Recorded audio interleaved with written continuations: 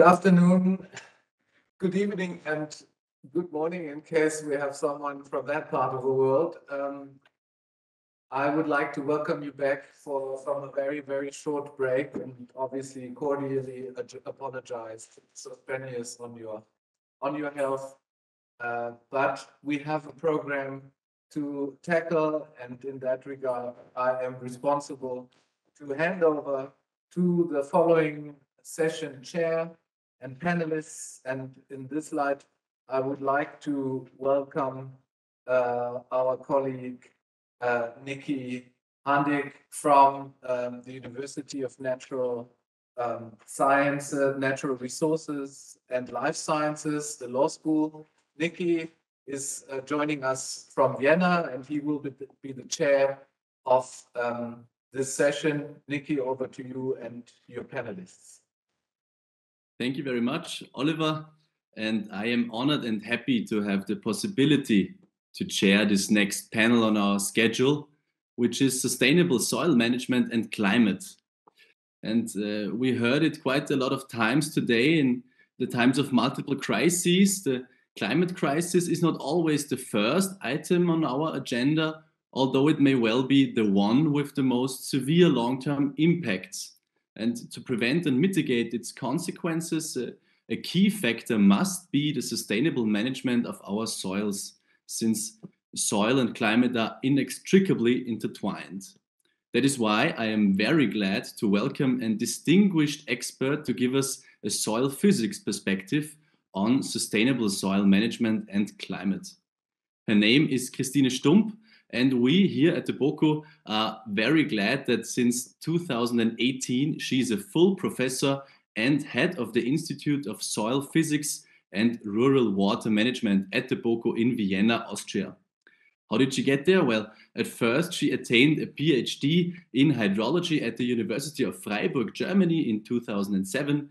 Then she held various postdoc positions, first at the Helmholtz Center Munich in Germany, then at the University of California, Riverside, USA, and after that at the University of Saskatchewan, Canada.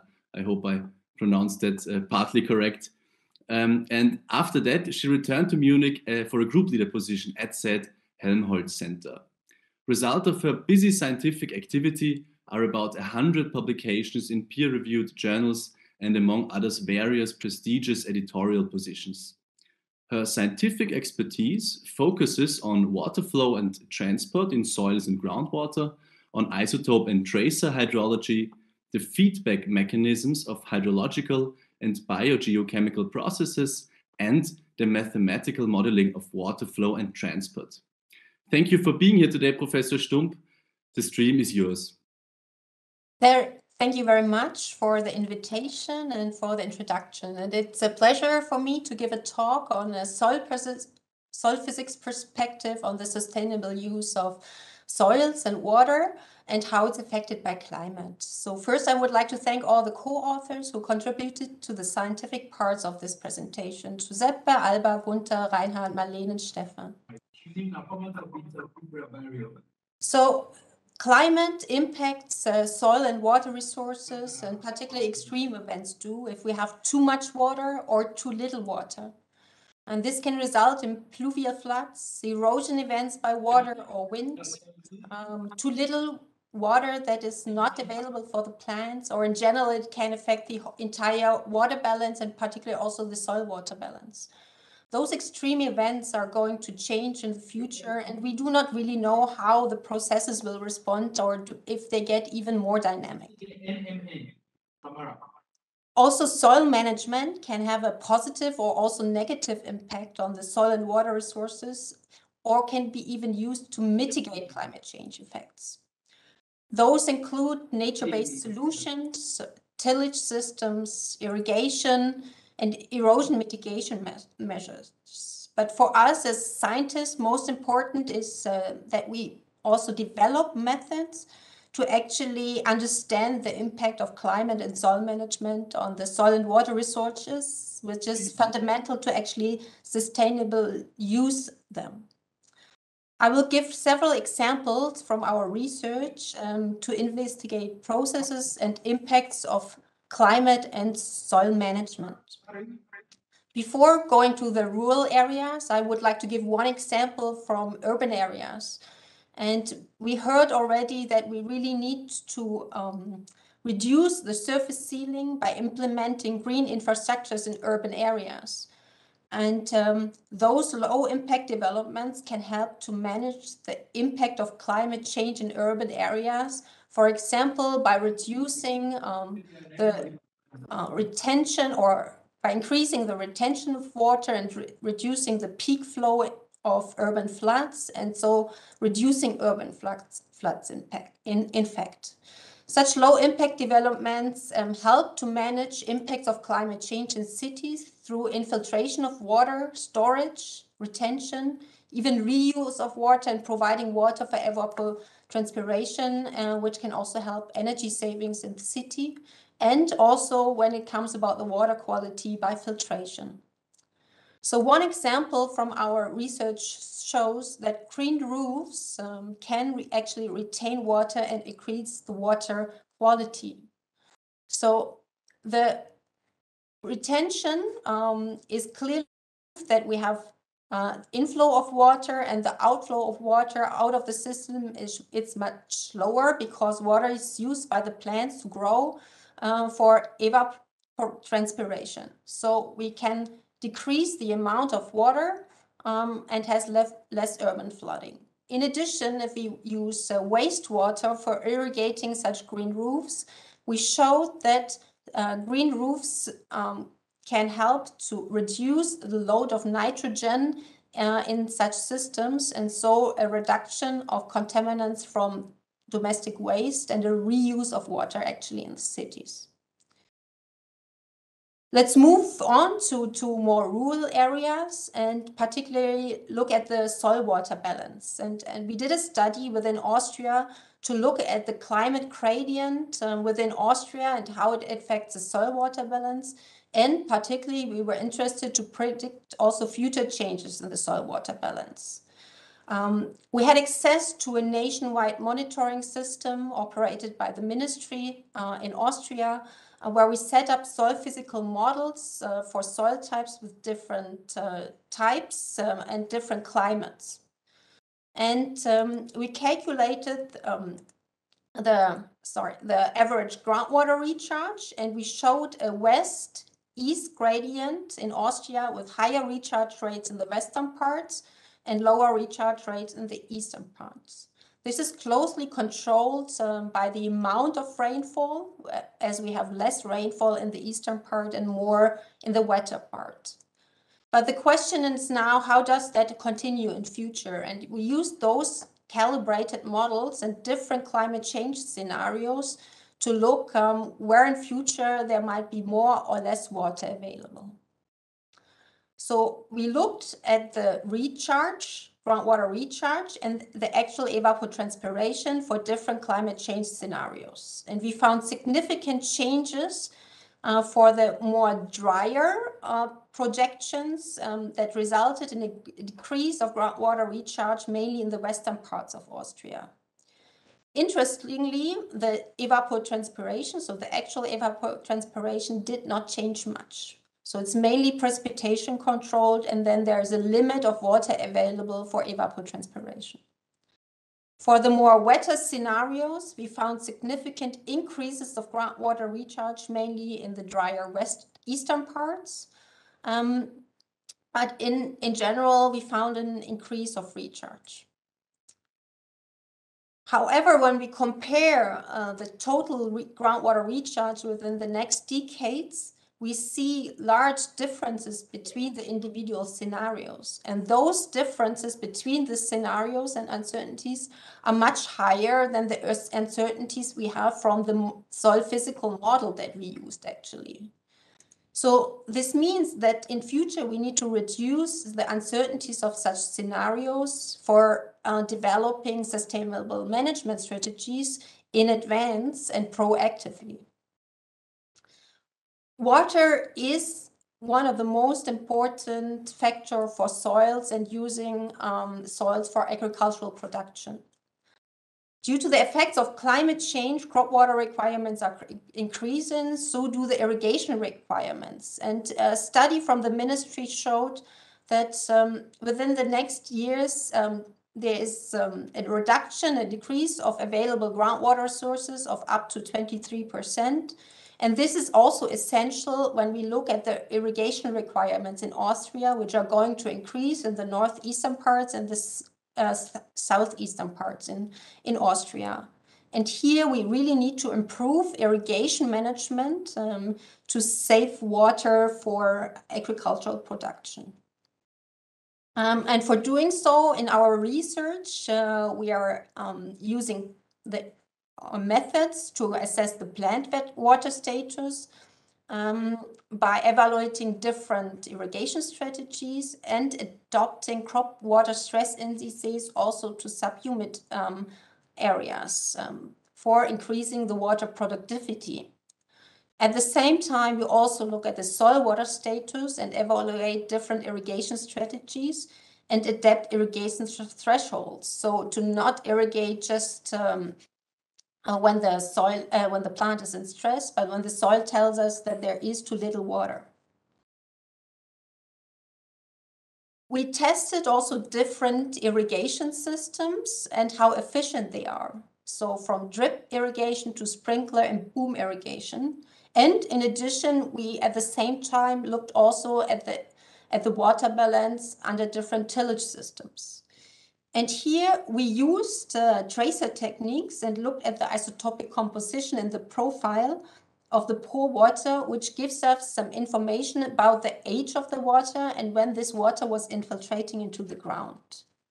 And from those isotope depth profiles, we were able to calculate the water balance and to identify how much water is lost by evapotranspiration, which was up to 80 to 91%.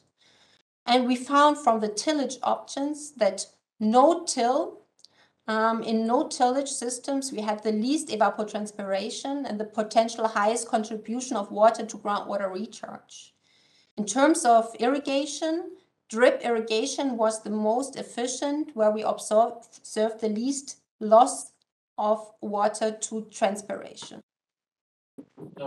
If we now want to look, we also used this method to split actually evapotranspiration and transpiration. And here, those isotope methods are the only possible to distinguish. And for management, the water loss to transpiration is very important. And we found that there's more evaporation than actually expected, but still transpiration is the dominating process.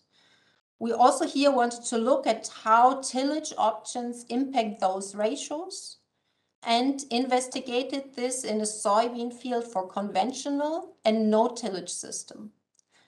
And we found that no tillage has a higher biomass production and water use efficiency. However, this was mainly due to the fact that conventional tillage was water limited during the grain development phase, and later during the observation period, there was enough rainwater that at the time when the crops were in the perfect maturity state. So the main factors here was not only related to tillage, which indeed gives a difference in the soil hydraulic properties, but the delayed plant development and direct ground cover for no-till were also of importance for the separation of transpiration and evaporation. I will now change the topic. The last part of my talk is about land degradation and soil erosion caused by wind or water, which is one of the key challenges threatening the soil resilience. Most of our soils are prone to erosion due to intensive land use. And we really, from a scientific perspective, need long-term studies on the plot, field, and basin scale to better understand those processes and develop targeted adaptation and mitigation measures. So within Austria, we have some long-term plots where we have been doing erosion measurements for over decades. And those long-term data at 3 different sites show, depending on the tillage system, conventional, conservation, and direct seeding, we find on average the least surface runoff for direct seeding systems. However, this strongly depends on the soil type. In terms of water loss, it's very clear that the direct seeding reduces the soil loss significantly. We not only work in Austria, but in different parts of the world where we assess the impact of stone buns along the contours on surface runoff and erosion. And so stone buns reduce the overland flow velocity so that more water infiltrated into the ground, and there was also higher soil water content. By tracing the sediments along the field and the hill slope, we found that the sediment was deposited in the field and not along the stone buns themselves, which is a good news. To mitigate or for develop mitigation strategies, it would be necessary to assess the erosion vulnerable areas on the catchment level and then start in those areas where we expect most of the soil loss and start with the mitigation measures there. With that, we also showed, or we are in cooperation with many farmers, and particularly with one of our EU projects where we develop soil restoration strategies. And here's one example also related to erosion, where a farmer developed a technique for potato grass stem systems. And the PhD student Matthias Concept showed that the soil loss under conventional farming is very high and can be reduced by those cross stems up to 89 to 99%. Similarly, we are in discussion with farmers and disseminating the positive effects of winter hard greenings on soil health. And it's important to know that this is really a feedback loop, and that soil restorating strategies need to be tested and implemented, and this needs to have a close contact between scientists and stakeholders. I want to summarize that climate change impacts the hydrological cycle and therefore also water and soil resources. We have different management options for mitigating negative impacts, but this strongly depends on the pressures, but also on the soil climate and available resources and many other points. To better be informed for the future, we need really long-term research infrastructures and innovative methods to identify the processes and to cooperate with stakeholders for their implementation. So green roofs in urban areas can be used for water reuse and flood mitigation. The combined usage of plant and soil water status is required for an improved irrigation scheduling and to increase the water use efficiency. Soil cultivation and land cover options can improve the soil water status and reduce soil loss. And tracer methods are good for assessing the physical processes and influence of climate management options on water and soil resources. And I really think that reduced uncertainties of climate scenario analysis is required for proactively developing sustainable soil and water management strategies. For some of the references, if you are interested, and I thank you very much for the attention, and I'm happy to answer questions. Thank you very much for those interesting insights, Professor Stumpp. Especially for me as a mere legal scientist, it's always very refreshing to hear views from other disciplines. But before we pose our questions and before I can ask mine, I would recommend that we move on to our next speaker, Herwig Ranner, who is someone I am also especially looking forward to hear from, because Herwig is a team leader and coordinator on climate issues at the Directorate General for Agriculture of the European Commission, and he is the EU agriculture negotiator at UNFCCC sessions since 2012. Herwig has a background in marine biology, biogeochemistry, and climate sciences with degrees from the University of Vienna and the Free University of Brussels.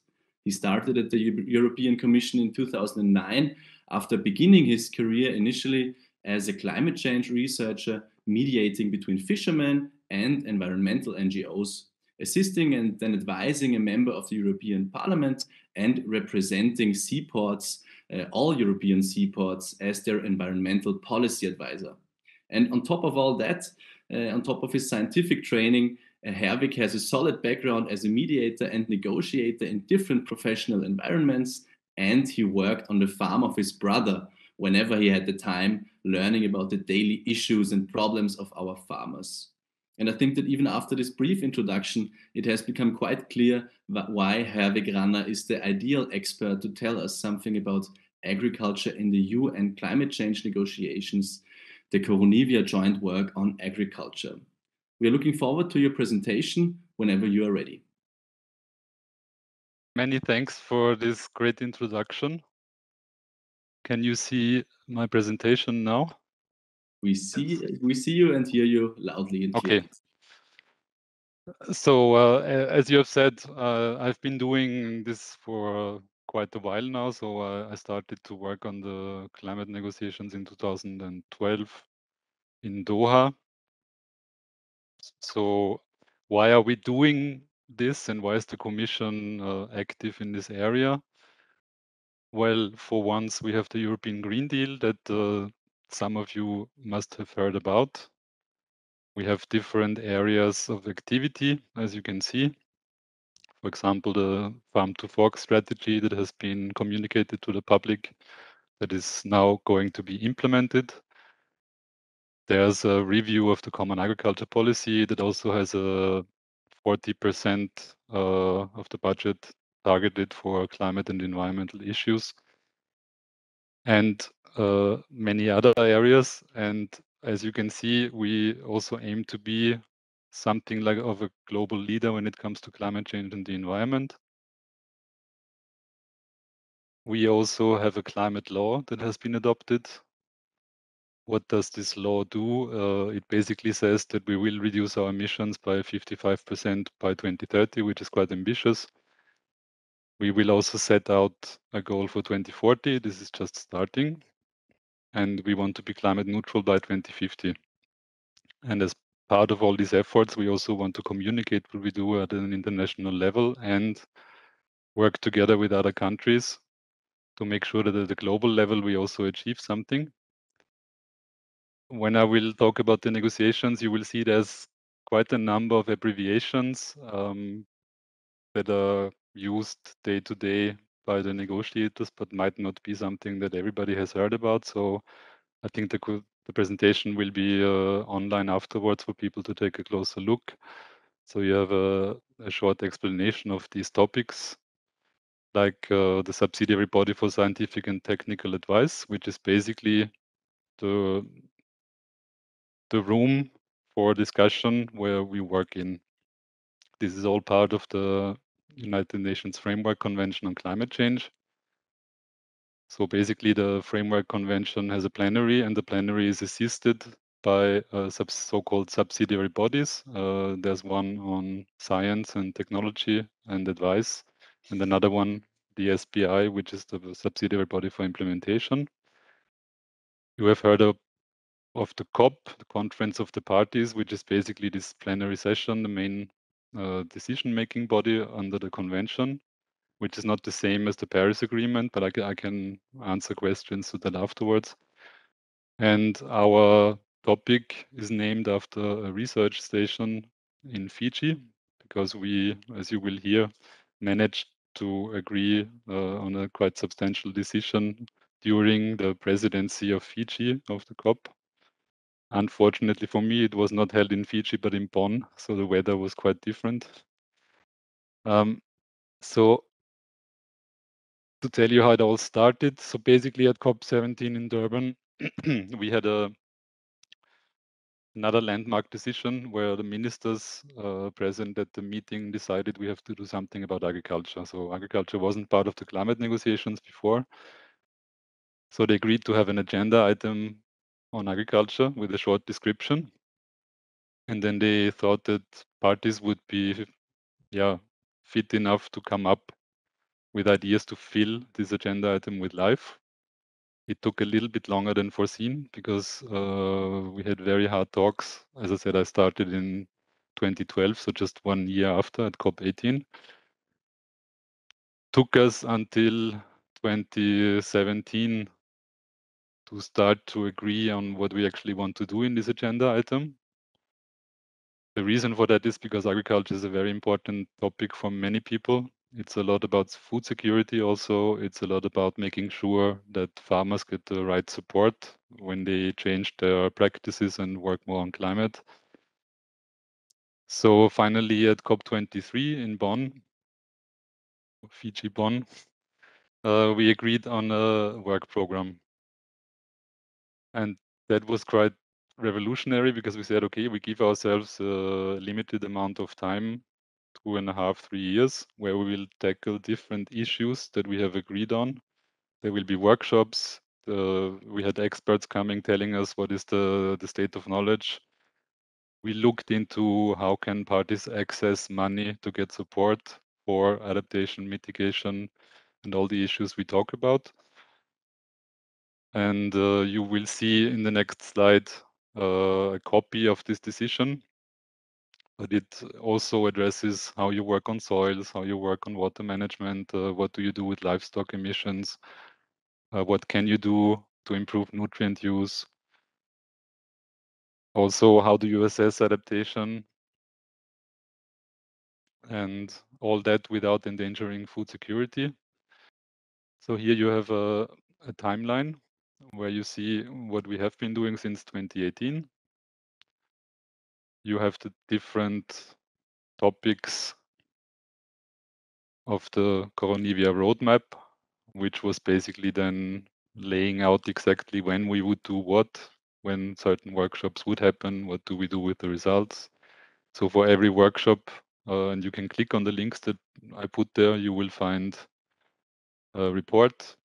You will also find conclusions that have been adopted at every or each of the sessions. You see on the left side the decision text that we agreed on. Some of you will say, why did it take 8 years to agree on one page?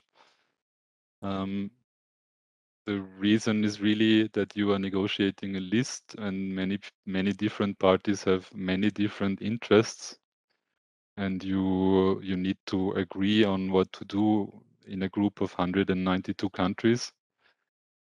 So imagine if you go with your family to a restaurant and you have to agree on one single dish that everybody has to eat. So that's a bit the comparison. But I think we managed to have a good mix because we have developed and developing countries that have also different issues and different interests. And we talked a lot about risk management and soil management. What can we do, especially in countries that are on the southern hemisphere, where you have totally different problems than you would have in the northern hemisphere. So lots of droughts and totally changed rainfall patterns and so forth. And so we successfully finished all the workshops. We even had an additional one in 2022. And now that we have to go into the COP in Egypt, so COP27 in Sharm el-Sheikh, we will have to conclude and report back to the COP, to the main body of the negotiations, what we have achieved and what our recommendations are for future work on agriculture. What we have seen is that, at least as the EU, we didn't have the negotiations yet, so I can't speak for everybody, but what I can say is that we have seen that we need to work on how do you implement measures on the ground? Where do the resources for this implementation come from? How can you make information on how to access the different funds that exist at the UN level for parties? How can you make sure that everybody is aware of all funding opportunities that also might be outside the UN processes? So foundations like the Gates Foundation, the World Bank, and so forth. We saw that there's loads of knowledge, and we have to find a better way of how to exchange on that knowledge, exchange best practices. We just have seen a presentation by my colleague before that shows already under the Horizon 2020 programs that the EU is financing. We are doing a lot and a lot of interesting stuff. And so we need to do our recommendations in that vein so that we make sure that we can support the countries that are members of the UNFCCC whenever they want to do something in agriculture. And of course, the main goal of all this is that if everybody does a little bit, then we will maybe better manage to reduce our emissions globally. So only the EU, with even if very ambitious goals on its own, will not be able to solve our main problem with climate change. We have about 10% of the world's emissions, so other people will also have to do their part whenever they can and in the conditions that they have. So the link to the Paris Agreement, and by the way, under the Paris Agreement, you will not find the word agriculture. It was a very difficult decision, but you have a preamble on food production systems. But there was no agreement how to include anything done on agriculture in the main Paris Agreement text, because, as I said before, many people are afraid of that we would do something that would endanger food security for many people. And you have parties that are more interested in adaptation and other parties that are more interested in mitigation activities. So it's quite complex and not so easy topic. And we will do our best in Sharm el-Sheikh to get around that and already have a good conclusion of this Coronivia joint work, and then have something useful to do for the next period. And that might involve, for example, how to include parts of it with the work already happening under the Paris Agreement. Have I been in my time, or did I go too long? Just tell me. It's fine, really. We have time left. So maybe I can add that we are helped a great deal by the colleagues at the FAO, so the Food and Agriculture Organization. We also have good exchanges with the people at the World Bank. And the FAO will give scientific input, will help to organize meetings also at a regional scale to make sure that everybody that goes to such a climate conference regarding this topic gets all the information needed, that we have a good preparation. Colleagues from the World Bank are always there to inform anybody who needs to know what kind of opportunities there are to get funding. Then, of course, whenever we can, we try to invite scientists to get the latest on what happens on the ground, what can we do to change practices. So the IPCC, for example, also is always present at our meetings. We will have quite tough discussions in Sharm el-Sheikh, but at least for the EU, we are very positive that we will come home with a good result for everybody. And we are certainly going there in a very cooperative spirit, and to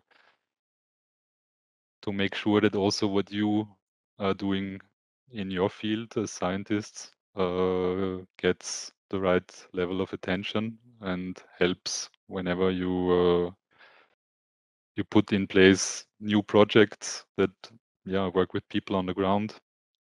Political decisions that are taken on the basis of this science, and that would also include any decision that we will take in Sharm el-Sheikh.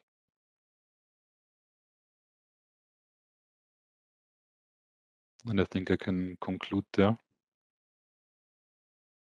Okay, thank you very much. Thank you for those valuable insights, Herr Begranner. While we listened to you, there was a lot going on in the chat already. Professor Stumpp was busy answering questions, And maybe we will start off with questions for her. And because one of the last keywords you said, Mr. Ranner, was the scientific exchange and the good exchange of information. I think that was a direction that one of the questions in the chat was aimed at, from Mr. Kamara, who said thank you to Professor Stumpp for her in-depth presentation backed up with scientific data, and then asked, how do we build a capacity of scientists in developing countries, especially in Africa, to carry out such studies that inform policy intervention of sustainable soil management? Maybe Professor Stumpp, you can answer that in a bit more depth for everybody. Yeah.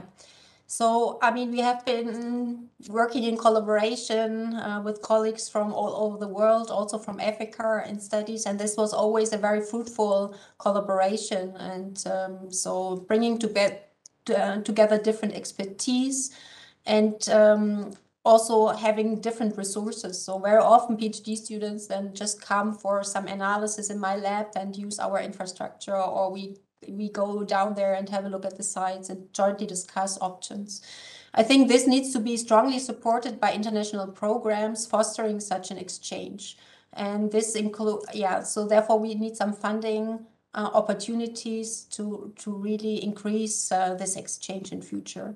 And also increase resources for building up long-term study sites in some countries, where we not only have projects for 1.5 year, but really have the infrastructure to do observations for 5-10 years, and that we can really study the impact of climate change on the processes. And in science, it's that we often, it's difficult to generalize processes. Not a certain tillage system is not bad everywhere, right? It strongly depends on the soil and the questions we have in mind. And therefore, we need such data from all over the world for different kind of climate, soils, and also cultural systems. Mm-hmm.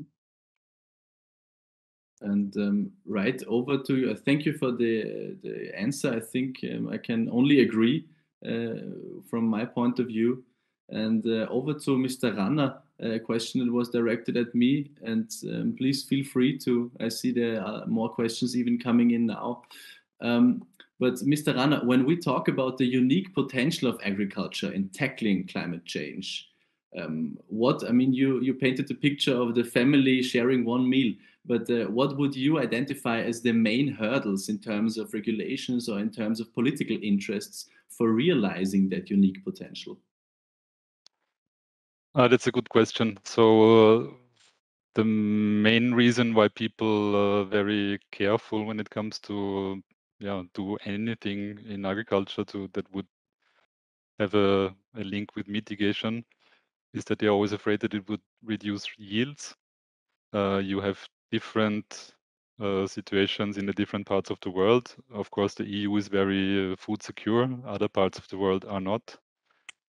And we also know that in agriculture, you cannot reduce down to zero because there's biological processes involved. And so there will always be some residual emissions, and you have to offset them by, for example, storing more carbon in the soil, by preserving forests, by carrying out maybe technical solutions to store carbon with the bioenergy impacts and whatever the scientists will propose we should do. So it is always a national and at least a regional decision of what you do in the agriculture sector. And for example, because of traditional approaches and how things have been for many, many years, it's also not so easy to tell farmers to totally change what they are doing. By definition, a farmer is conservative because they want to make sure that they have yield at the end of the period. And if they change something radically, then there's a risk that they might not have this kind of yield. And they are not always the ones that earn the most money in an economy. So their risk is very high compared to other actors in the economy. And these are a little bit the reasons why it's not so easy to implement changes and to reduce emissions livestock is one of these examples. You have a lot of political messages coming from all kinds of parts of the society. What we should do on livestock, and some people are arguing, let's go vegan, everybody, livestock numbers should be reduced and so forth. It's not that simple. It depends which kind of livestock system you have, where you have it, what you do with your livestock. So what are you producing? What is the feed coming in, etc., etc. So it's not something where you can have an easy solution with a single message approach. Thank you. Yeah, it's not that easy. Maybe it sums it up quite well, which is also true for what you said, Professor Stumpp. Nevertheless, you said that improvements in irrigation management are needed in Austria. My basic, but I think nevertheless essential question is, are they planned? Are they executed? And are there maybe role model states for those changes that we need and that we should plan for? Yeah, I mean, in Austria, we are still lucky to have lots of water resources, but still we should look ahead, that particularly in the eastern parts. Also this year we all faced a very dry summer and saw the groundwater levels are declining. Still, there are enough resources, but we should look ahead and save those resources also in terms of quality issues, not only quantity issues. So, and for sure, there are role models. There are member states doing irrigation practice already since many, many years, right? But they have a bit of a different way. They operate the systems and regulations of water withdrawal, and those are different. And also, yes, I mean, we know very much about what to measure, but this is sometimes difficult to have all the resources to improve the irrigation efficiency under the given climate and under the given soil and plant properties. And so we are here working together with a farmers school very close to Vienna, where they operate already since 10 years, about 10 years, the same field practices. And we now monitored over several years these different management options in terms of irrigation practices, but also tillage practices, because both affects then the availability of water in the soil. But still, we are learned from many countries like Israel or so that have lots of experience in how to irrigate best. Very interesting. All right. I see in the chat there are many people who are interested in cooperations and reaching out. That's always good. That is one of the reasons why we here have this conference, to also bring people together and to share expertise. But nevertheless, we have a tight time schedule, so I don't want to keep the moderators in the next panel for too long. So that's why I want to wrap it up and say a big thank you to Professor Christine Stumpp and to Mr. Herwig Ranner. Thank you for your insights. Thank you for taking the time. And with that, I want to pass on the scepter back to you, Oliver and Harald. Thank you. Thanks.